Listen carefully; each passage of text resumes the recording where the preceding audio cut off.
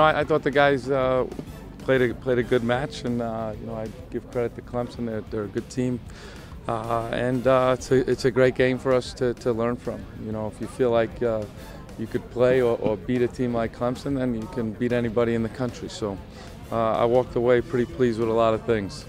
I think we did good from the beginning to the end, though, but I just think like we got some little issues that we got to take care of. Clemson is a good team, but I think we got like a better chance of winning the game, though. But we just got to look past the game and just hope for the best for the next one.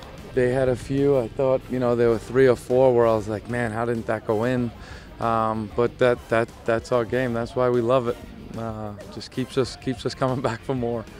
I think we started the season really bad, but I think now we got all our players back.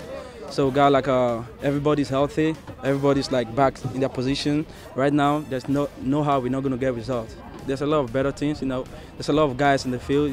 A lot of guys came in today and stepped in. So right now, coach have like better options. We got depth in the team right now, so that's gonna be like help us in the long run. It was a good college soccer match. Now, I like the fact that we get an extra day's rest and prepare for Cincinnati.